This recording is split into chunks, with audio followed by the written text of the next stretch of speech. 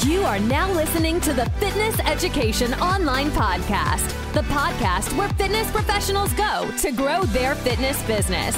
If you're in the fitness industry, you'll find tips and strategies from proven business experts. Now, let's start the show. Okay, hello everybody. Welcome to the Fitness Education Online Podcast.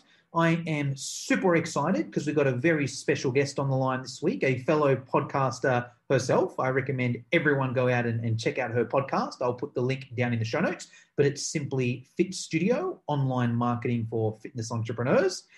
She's coming to us from Dubai. I don't think I've podcasted with someone from Dubai before, and I think she's actually even Polish. I don't think I've ever met a Polish person before, so it could be a cool episode. A little bit about this person. She's a coffee and rosé wine lover and a dog mama. She's a digital marketing specialist with 12 years experience. She's worked with large tech and fitness companies in London and in the UAE.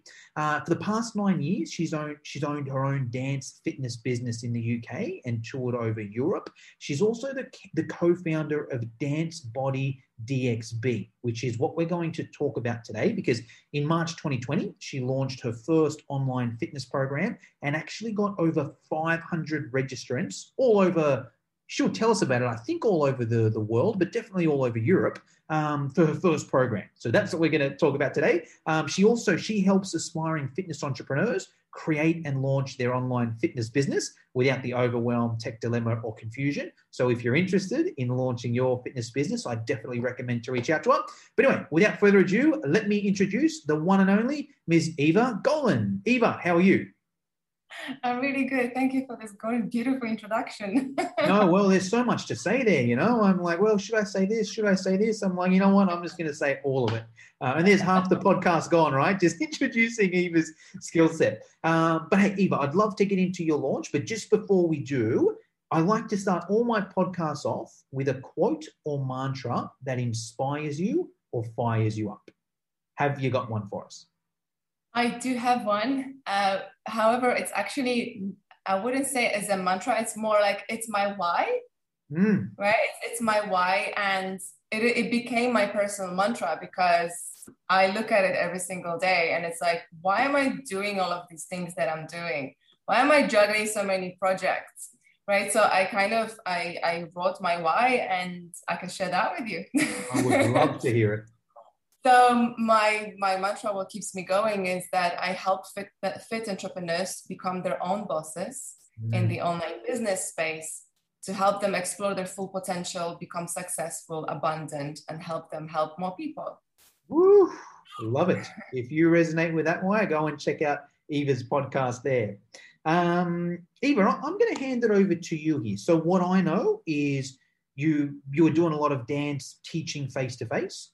You were then, even before COVID, if I'm right, it wasn't like, oh, COVID hit, let's go online. I think there was, you just planned, it was in the works anyway. And it was one of those things where it's like, hey, I was going to do this anyway. And now COVID hit. So here it is here. And I believe you got 500 people registered. And I think it's going to be a lot of people listening to this being like, man, I'd be lucky to get 5 people registered for my online fitness program. How the crap did she get 500? So I'm going to hand it over to you here and start wherever you want to start, where you think the listeners would like to hear from. And just, if you could let us know for the next sort of 20, 25 minutes, how did you get 500 people registered for your first ever online program? So it's funny because we, the crew, the Dance Body DXB instructors, we wanted to go online way before COVID hit. So we recorded our content. We went to the studio, we hired a studio, we recorded all of our content in November. I think it was November, December. And, the plan was to go online regardless of COVID or not. But, it does take a bit of time to edit dance videos specifically. So I think we had like 12 or 14 videos to edit. And we were going to launch in a proper way. But then when COVID hit in March, we're like, oh crap, like we have to do it now, right? Everyone's asking us for online content. So we did. We launched it at the very beginning, right? March, April, where everyone was in lockdown. And I think what made us successful was that we already had an audience to go to. Yeah. So we had our Instagram following, and then we had students who normally come to our physical classes, and then they were not able to do them anymore. So they opted in to do the online workouts, right? So it's not always the case, right? It's not always going to be this way for everybody. It's not like, but we took the sort of like the advantage of this situation, and we just launched at the very, very, very right time, where people was just totally deprived of working out and dancing. And dance is something that makes people feel so good, and they were really just striving to do that, and that's how we got our numbers. But I would say the one of the things that I also recommend is to make sure that before you launch, you really have an audience to go to, right? So that's one of the key things that you have to have. So if you want to have a successful online business, you need to have an audience first. You can't just create your course and then try to tell people, oh, hey, here's my course, come and buy it, right? It doesn't work like that. You need to have an audience. And we've been at that point set up for 3 years, Dance Buddy DXB. So, we had a good following and really engaged audience on Instagram, and that's how we kind of nurture them. And what we also did was we offered some free workouts as well. So we use that as our lead magnet, as our opt-in, right, as our freebie for people to join our email list. And then once they joined our email list from our freebie, we then targeted them and asked them to join our paid program through the email sequence after that as well. Love it. Okay, let's break a few of these down. So even before we go into that, let us know a little bit, I guess, about your program, because it wasn't live Zoom calls, right? It was pre-recorded on-demand content. Can you tell us a little bit about, I guess, what's in that? What's the person actually buying? What do they get? Can you tell us a little bit about that? So at Dance Buddy, we are, what makes us unique and where we stand out is the variety of dance workouts that we offer. So we've got Afro vibes, we've got hip hop, we offer Latin, and now heels, and a lot more styles. So that's the kind of like the USP. So it's not just one type of workout, you actually get a variety, and that's one of the things that our audience really likes, so that they don't get bored. Another aspect of it is also that it's very easy to follow. So our target audience is not professionals. Our target audience is someone who really wants to have a good time working out, dancing, without needing to be a pro. So we keep it nice and simple, and that's something that resonates really well with our audience. So what we did was we went to the studio, and it was 3 of us. It was Benny, my partner, Nelita, and me, and each of us did like I think 5 videos each, which is pretty. We did it over 2 days. And I have to say, it's pretty exhausting towards the end of the day. But when you love what you do, you just don't care. You give it 150%. And the reason why we decided to do on demand is because it is kind of evergreen content. Like, it's something that we can reuse later on. We don't have to be physically present every single time when we're delivering it, right? Although I do recommend having a mix of both. So a mix of on-demand content and live content, because engagement from the live content tends to be higher than on-demand, because people want to have that connection with you live, right? So I do recommend to anyone who's listening, and if you're planning to do your own program, then think about doing, maybe a mix of both.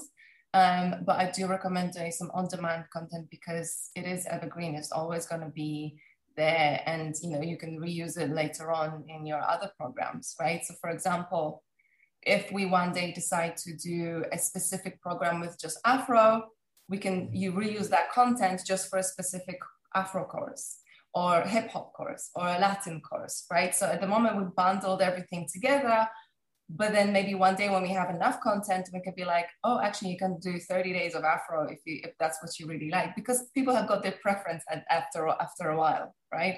But that's the point. Like you can reuse that content later on. So that's why we went to the studio. We hired a studio, and we just danced. That's what we love. We love to do it. And I'm blessed to have a really good team. Really professional, hardworking team, who just like me, we love what we do, and we smashed that. We smashed those 2 days. So I can get my head around this. What does the participant get? Is it like 20? Do you get one, salsa work, one salsa dance, one hip hop dance, one, Afro dance, or what is it they get in the course or the program? So what they get, so when they sign up, they get also like a bonus workout with a warm up, a hip hop workout that they can, and the warm up in that workout they can do with any other workout that follows after that. So they get the warm up, and they get 3 classes per week. And so one of them is Afro, one of them is hip hop, and one of them is Latin.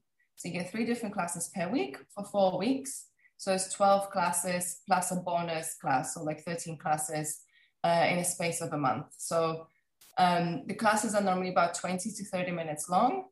And that's the thing, you get that variety, and you don't feel overwhelmed because you don't have to do them every single day. But at the same time, you actually get a really good workouts 3 times a week. Love it. And then delivery, did you just email them over the workouts? Do they log onto a platform, a Facebook group? How does that part of it work? Yes, so for that particular course, we used Thinkific, which is an online platform, which you're familiar with.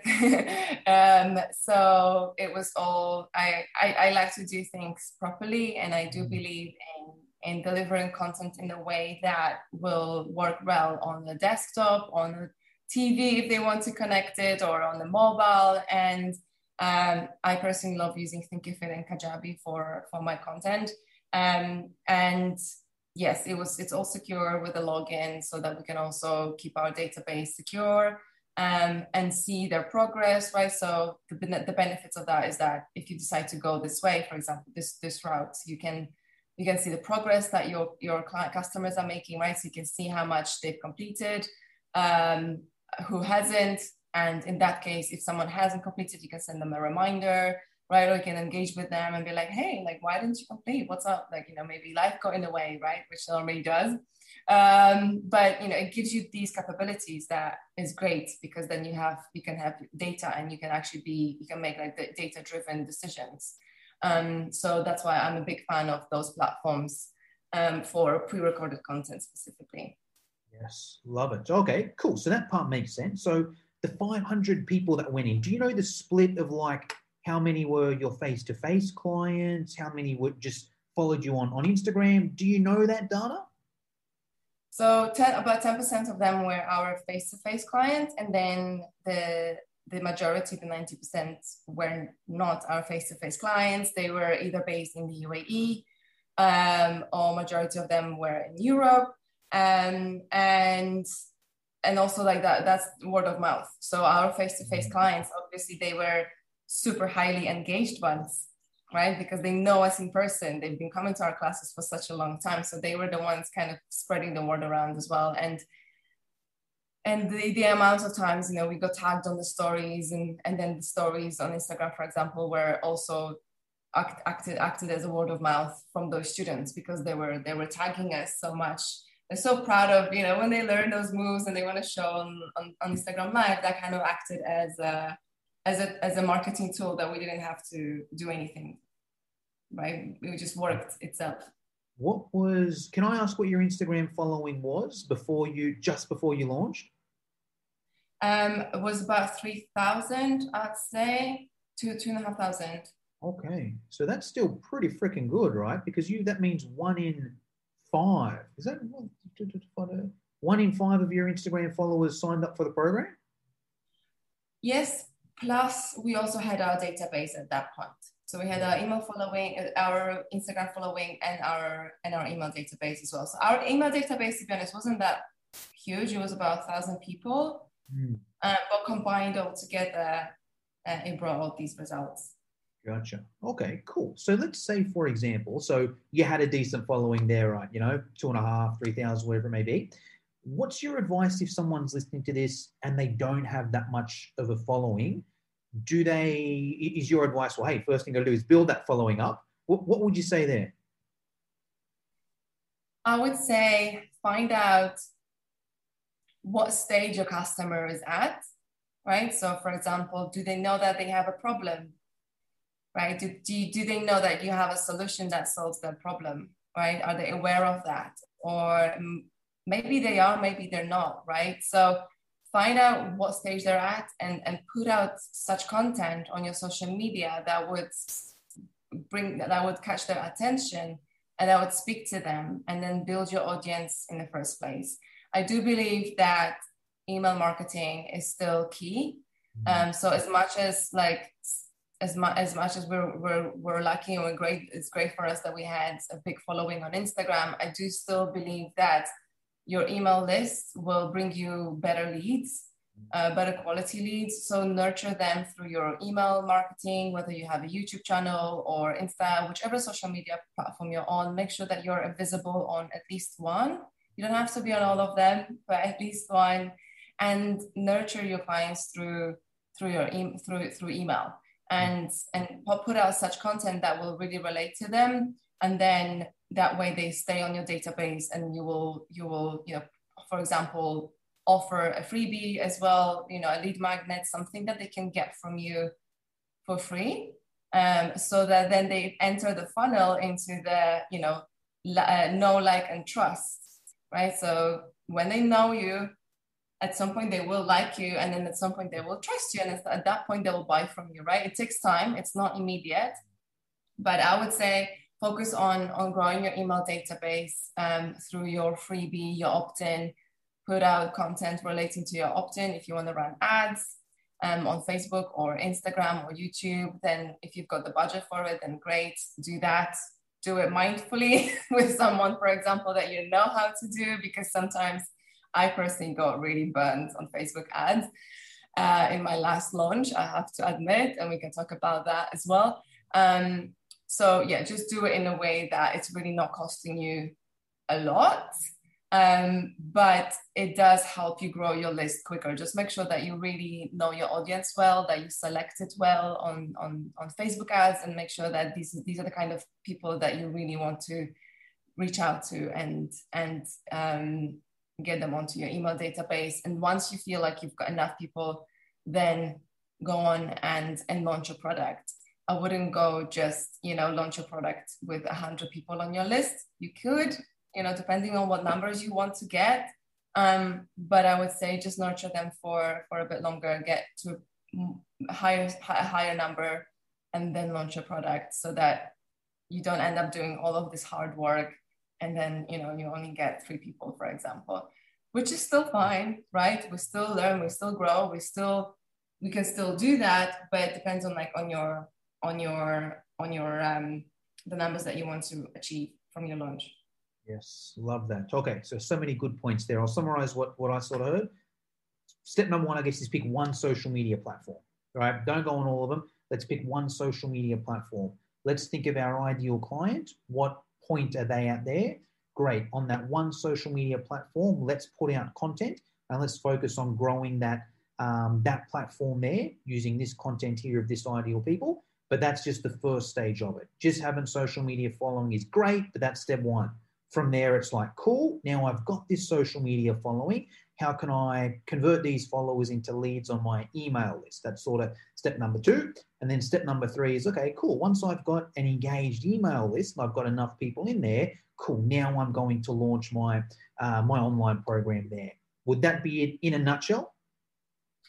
Yes, and it can also work the other way around. So you might choose to just use your email list as that audience building tool, and then on the back of them signing up to your email list, they'll follow you because they will want to see, are you active?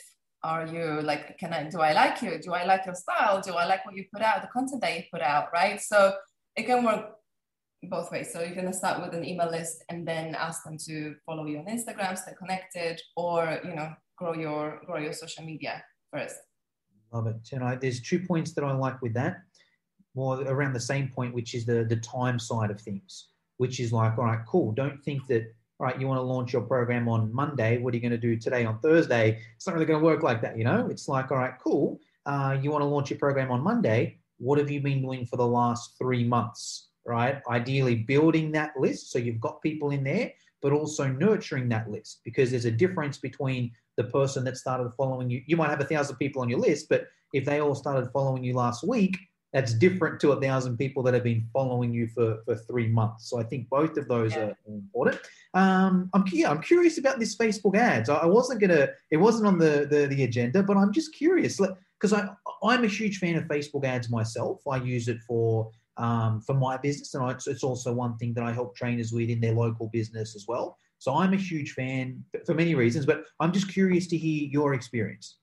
Yeah. So I was running Facebook ads to my lead magnet, and I was very content with that. I think I was getting like 15, 20 leads a day. They were costing me $3. Yeah, okay. Something like that. Yeah. It was going well. I was like, okay, this is fantastic. Great. I nailed my audience. Everything's going really well. So then when it came to launching my 10-week program for fitness coaches, which I called Online Business Bootcamp, that's my signature course, right? Where I help, it's in a group setting, and I help fitness instructors to actually go through the program in 10 weeks time, so that by the end of the 10 weeks, you're ready to start launching your course, right? You learn how to create it all and what tools to use and how to nail your niche, and how to really make sure that you've got that real problem that that you're solving and how you're solving it and what's that transformation that you offer, right? In a nutshell. So I was like, great, I've grown my list now through my lead magnet. I'm going to launch the course. I'm ready, and I'm going to spend, my budget was $2,000 for the ads, and I based the number of people that I wanted to get to sign up for my free masterclass. I based that number on the number of people that signed up to my lead magnet, right? So I thought, okay, fine. So if I spend this amount, then I'm probably going to get 800 people onto my masterclass. And then during the masterclass, I'm going to show them that it's possible for them to actually launch their own online business, even if they feel they're not tech savvy enough, if they feel like the market is saturated, and all of these mindset blocks that come up for them, for my audience, right? So I was like, okay, so I'm going to get 800 people. You know how many I got? Ooh, let me see if I can. $2,000 budget? Yeah. 20. 30. Yeah, 30. So I was like, okay, how come? And my mistake was that I didn't know that Facebook recognizes the kind of ad that you're running. So it's recognizing that you're running a webinar ad. It's not the same as a lead magnet. Lead magnet is super easy for someone to just, leave their email address and download your free ebook or worksheet or something, versus a webinar, right? So actually, it's time that they need to invest to join live. So my leads were costing me like $80 a lead. So, and that wasn't even a given that they would turn up, because then we know that attendance levels, right, tend to be about 50%, which was the case. So yeah, I got really burned. So that's why I was like, when I launched my program, I was like, oh, I'm going to get so many people sign up now. And that wasn't the case. I got 5 people, but I'm still happy, and I'm very focused on making sure that I am their support, and they launch their program. But it's something that it's a huge lesson. So I'm telling this so that if someone's listening, try not to make that same mistake, and be aware that it is a more costly ad. So has anything like that happened to you? Like were you at the beginning of running Facebook ads? Yeah, probably right at the beginning. So, and almost, very similar to that actually. So right at the beginning when I started running it, it was like I knew that I wanted to use Facebook ads because I'd just gone through all my organic stuff. I'm like, anyone that follows me already knows what I do. I need to get in front of more people, and I need to do it at a quicker rate than just, adding people on LinkedIn or following people on Instagram, you know? So I was like, I want to do ads. And I heard a podcast. I used to listen to my favorite podcast was, I can't remember the name now, but it was by a guy who I actually hired to mentor me, AJ Mirzai. And there was an Australian guy on the podcast talking about Facebook ads. And that gave me a little bit more trust because AJ is American.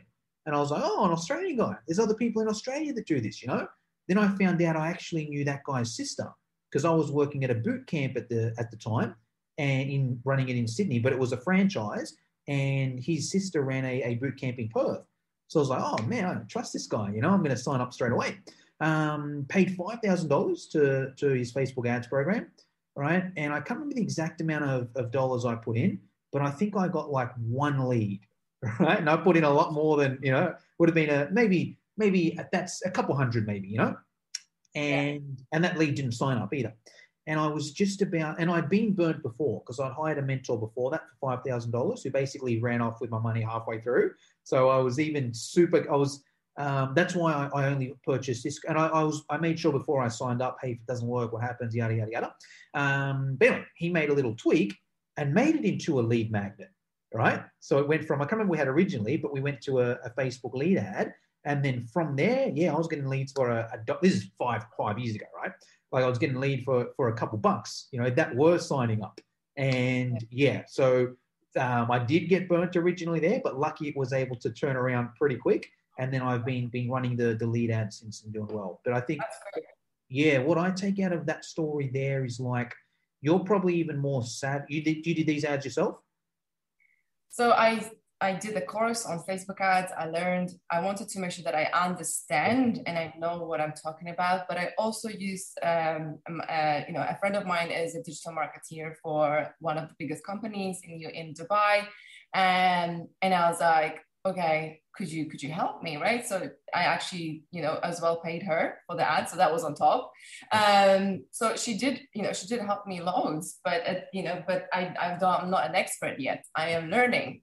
And I want to make sure, and this is what I would give advice to anyone. If you do want to run Facebook ads, first of all, just really try to understand and make sure that you really know the how it works before you actually start running these ads. And if you're working with someone, work with someone that is really going to be trusted and who knows what they're talking about, right?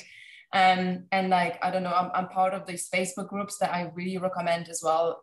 If you have a local Facebook group that, has people in it who specialize in things like this, join it and join the conversation, because there's a lot of like specialists out there whom we might not otherwise know, right? But the online world is amazing. So you can actually speak to someone who specializes in your field, like Facebook ads for fitness instructors, right? Or even more niched, if you specialize in lower back pain.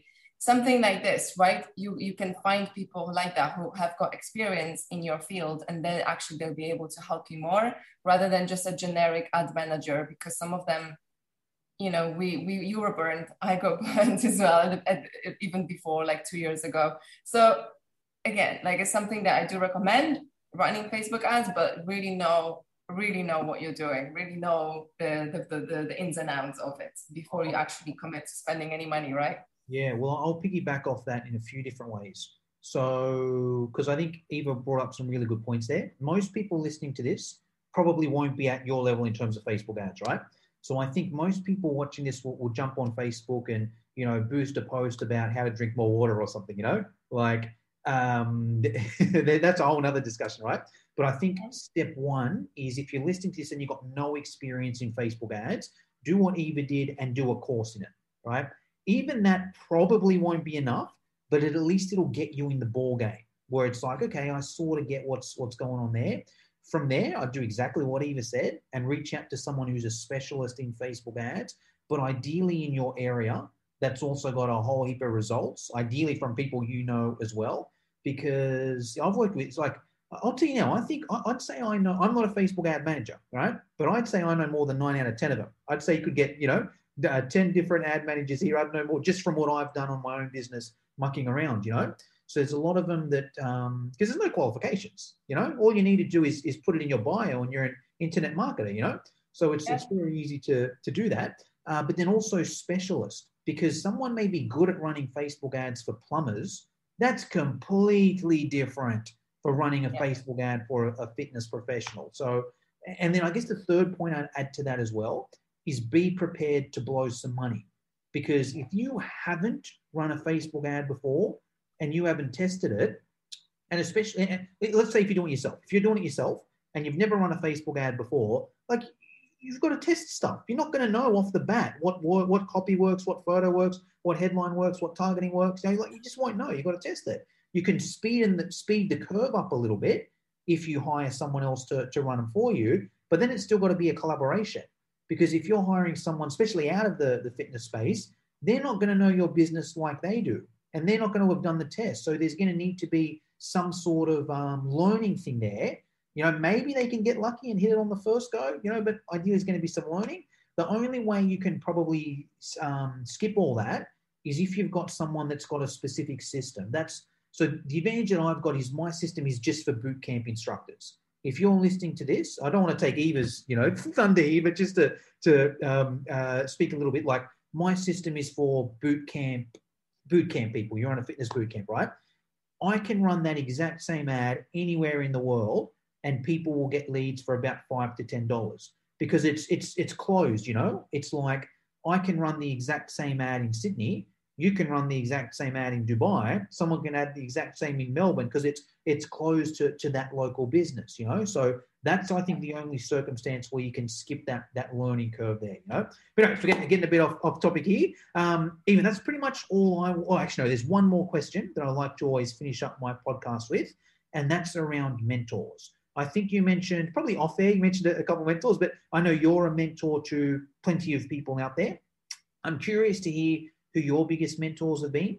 If you could answer it in a few different ways, if you could give us a paid mentor, so someone that you've handed over cash to and paid to do their program or their course, an unpaid mentor, so you haven't paid money to them, but you follow them on social or watch their YouTube videos or whatever it is, and a book that you recommend every fitness professional should read if they want to grow their fitness business. What can you tell us there? Okay. So a paid mentor, my first one was, and the biggest one is Marie Forleo. And I did her B school. Yeah. So she has a huge YouTube channel. She gives us so much amazing free content. It's just the most amazing quality. She's kind of like the opera of YouTube, I would say, And when I first signed up to her, I didn't even know about her B school course, right? I only got to know of it whilst I ended up being on her email list. Now I started following her closely, and then I signed up for it. And I think that was the first time where I was like, this is so great. Like, I love this program. I would love to be able to do something like that one day. Which is amazing, because like 4 years forward I'm delivering an online course to my audience, right? So that's a huge mentor. And then I wanted to specialize more in online business, e-learning and online marketing, and that's how I came across Steph Taylor, who is she lives in Australia right now. I think she's originally from New Zealand. So in South Africa, yeah. I had her on my other I've got another podcast for course creators, and I interviewed her on there, and I made the same. I was like, "Yeah, I've got an Australian here." She's like, "Actually, don't know. I'm from South Africa. I just live in Australia." Because her accent is tough to say, but I absolutely love what she's achieved. Her journey is very inspiring to me. It's whoever is also listening. You will know, right? The success is not just a straight line upwards, right? There's still a few things. You always sometimes come down a few steps and you go up, and then at some point you eventually reach the peak, but it doesn't happen like just a linear straight line, right? So I really love listening to her podcast and how she's turned from, not having a profitable business to having a seven-figure business. So very inspiring. I did her launch magic, which I also recommend to anyone who wants to properly learn how to launch a course, right? Because there's a difference between just creating the content and then properly launching it.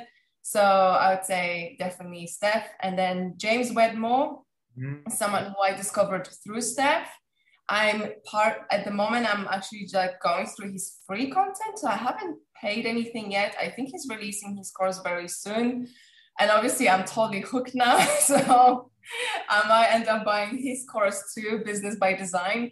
But I haven't done it yet. So he's my mentor at the moment, but I haven't really spent any money with him yet. But he's got an amazing library of free courses as well, which is incredible, just like really high standard. And even though he's in America, I still relate to him. Like I feel like the American course creators have got a slightly different way of delivering content than the rest of the world. So, but I do relate to him big time. And in terms of the book for any of the fitness instructors, it's a book that sort of tells you about the art of selling. Oh, yeah. Right. So it's the art of selling, and how selling is all about moving people. So it's some people feel a little odd selling something, right? Or like, we don't always feel comfortable selling. So I'm finding it right now. I'm going to tell you exactly. I just Googled it. I can't find the name either. I've got it in my Amazon. I'm going to have it here ready very soon for you. But it's super interesting because, sometimes we just don't feel super confident selling. And, and the author of the book explains how just selling is moving people, right, from one particular place to another, and how just natural it should feel to us. Once we know that we're solving a problem, right, then selling is providing that solution to them, which is great because that's solving their problem. So I literally gonna have it here for you. It's Daniel H. Pink. To Sell is Human. That's what it is. Okay. The title is To Sell is Human. Yeah, it's a great book. Awesome. Okay, well, Eva, that's pretty much all I wanted to get through today. Is there anything I should have asked you but forgot to ask you? Or is there anything you want to finish us up with? I would love to connect with your audience. Thank you so much for giving me the opportunity to reach them through your podcast. And if anyone's interested in learning more about scaling your business online, then you can follow me on my podcast as well. And I've spoken to so many fitness instructors over the past 12 months, and there's common themes that tend to come up for many of them, and they include like things like feeling like you're maybe not tech savvy enough to create an online business, or you feel like the market is too saturated. How are you going to stand out? Maybe you feel like there's not enough money to be made there, but some of these things are just our beliefs, and sometimes we feel like we're not good enough. So whoever is listening, if you feel this way, I do want you to think this way. It's just a belief, and then there's a way in which you can shift your mindset, and that's what I'm really passionate about. Helping people is to like shift that mindset and be like, you just need to learn the right tools. To know how to do it. And if you know how to use Instagram or Canva or Google Docs, then you can learn all of these other platforms, right? You just have to have that desire in you to help more people, right, online. So because that you can reach a lot more people online with what you do. So if that's your goal, and I feel like that's the main goal for many people in this industry. It's like we want to help people, right, feel better. Whether that's lose weight or just feel fitter, or it's a massive part of what fitness instructors do, right? They transform people's well-beings and through working out. So if you're someone who's listening right now and this is something that you're relating to, then I would love to connect with you online as well, and then we can take the conversation after that with by listening to my podcast or my emails. If you sign up for my email as well, then you get the tips from me and some of the mistakes that I made that I don't want anyone else to make, because along the line, again, there's plenty of mistakes that we make, but we learn from them, right? And once we learn them, we can share our learnings with others so that they don't make them. Yes, agree. And I'll put all of the links for Eva's social medias in the show notes as well. Eva, thank you very much for your time. Thank you for having me. It's been a real fun, great pleasure. Thank you for listening. If you liked this show, share it with your friends, subscribe on iTunes, and leave us a 5-star review. For show notes and free training on how to grow your fitness business, visit www.fitnesseducationonline.com.au.